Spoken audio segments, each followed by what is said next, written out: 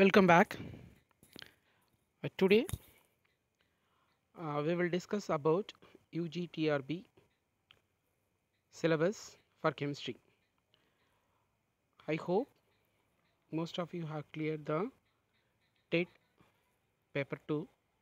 So TET paper 2 clear பண்ணவங்க எக்ஸாம்க்கு UGTRB எக்ஸாம்க்கு ரெடி ஆகிட்டு இருப்பீங்க.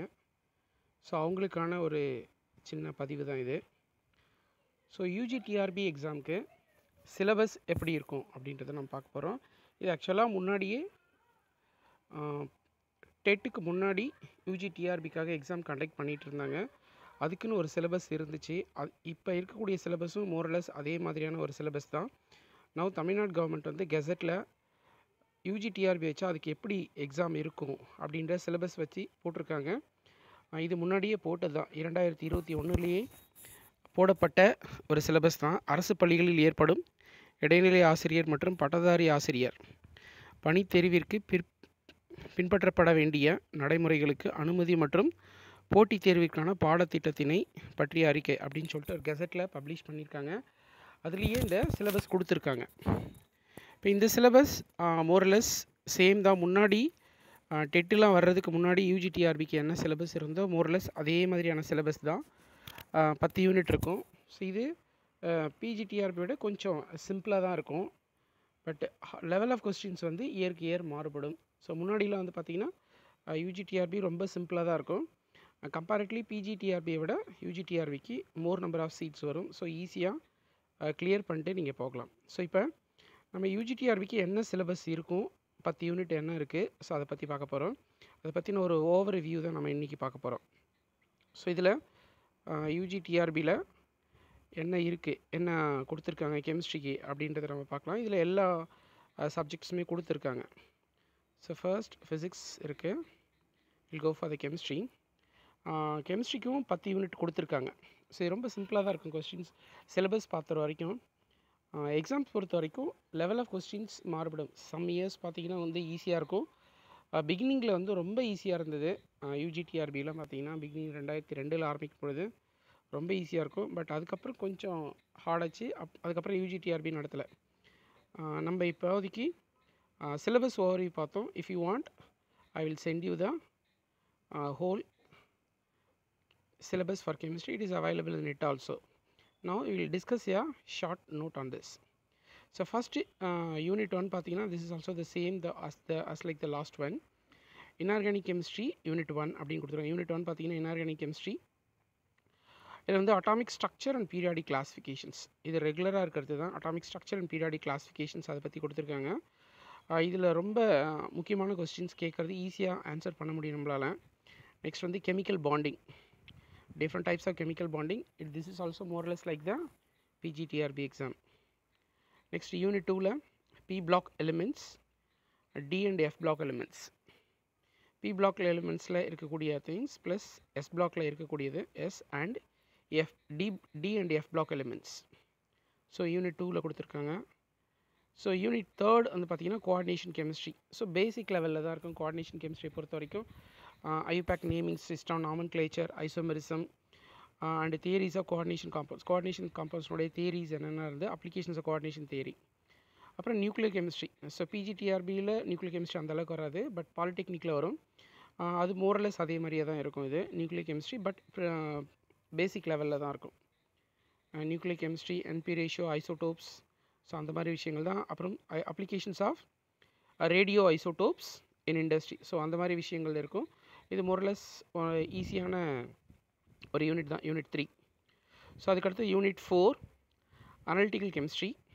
இதுவே யூனிட் 3ல் இருக்கிறது தான். நெக்ஸ்ட் வந்து யூனிட் 4 ஃபிசிக்கல் கெமிஸ்ட்ரி ஸ்டார்ட் பண்ணுறாங்க. Physical கெமிஸ்ட்ரியில் gaseous state. இது வந்து PGலையும் கிடையாது, பாலிடெக்னிக்லையும் கிடையாது. கேஷியஸ் ஸ்டேட்ஸ் திஸ் ஒரு ரொம்ப பேசிக்கானது. இது 12th ஸ்டாண்டர்ட் லெவலில் 12th ஸ்டாண்டர்ட் புக் எடுத்து படிச்சிங்கனாலே ஓரளவுக்கு பண்ணிடலாம். அது கேஷியஸ் ஸ்டேட்ஸ். CBSE புக்ஸ் பார்த்திங்கன்னா இதுக்கு ஈஸியாக இருக்கும். இந்த சாப்டரை ரிவைஸ் பண்ணுறதுக்கு. Gaseous state, solid state. So இது வந்து யூனிட் 4 கொடுத்துருக்காங்க. Next in unit 5 thermodynamics and chemical kinetics. Thermodynamics and chemical kinetics கொடுத்துருக்காங்க. இதுவும் மோரலஸ் ஈஸியான ஒன்று தான். நெக்ஸ்ட் வந்து unit 6 colloids and surface chemistry.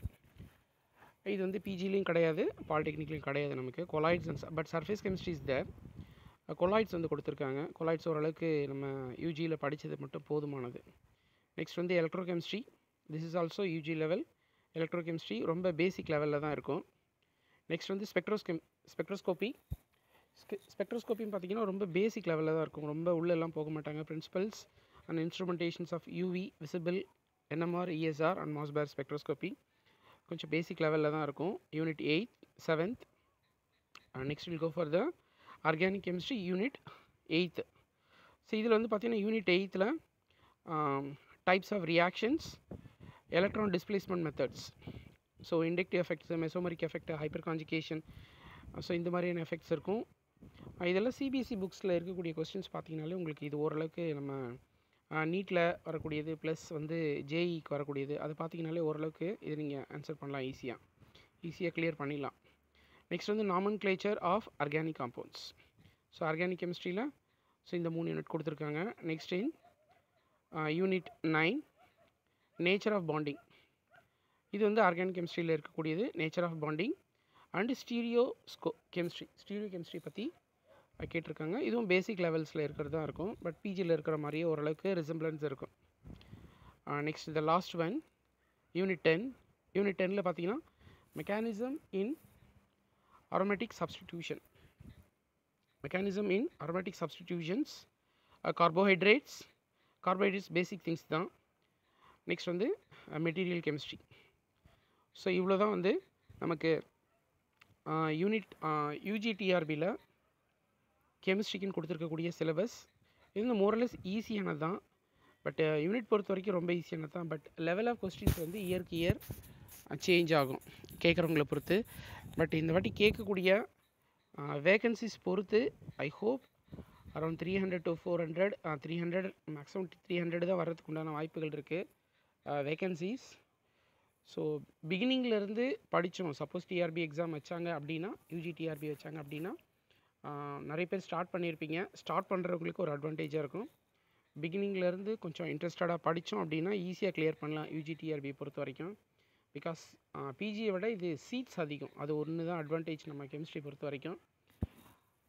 Compared to மேக்ஸில் வந்து நிறைய சீட்ஸ் வரும், பட் கெமிஸ்ட்ரி பொறுத்த வரைக்கும் அதை 3ஆக டிவைட் பண்ணி அதில் ஒரு பார்ட் மட்டும் தான் கேட்பாங்க. ஒரு பார்ட்டுக்கு மட்டும் தான் நமக்கு வேகன்சிஸ் வைப்பாங்க. எவ்வளோ மேக்ஸ் வருதோ அதில் 1 பார்ட் வைப்பாங்க. 1/3 வந்து நமக்கு கெமிஸ்ட்ரியில் வேக்கண்ட் வரும்.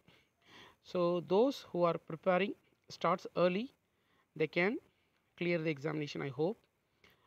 இது ஒரு பெட்டர் வியூவாக இருக்கும் அப்படின்னு நினைக்கிறேன். இந்த யூனிட்டை ஹோல் சிலபஸ் ப்ரிப்பேர் பண்ணுறவங்களுக்காக இது அவைலபிள், நெட்டில் அவைலபிளாக இருக்குது. If you want you can also send me. I can send you the whole notes for you in the WhatsApp.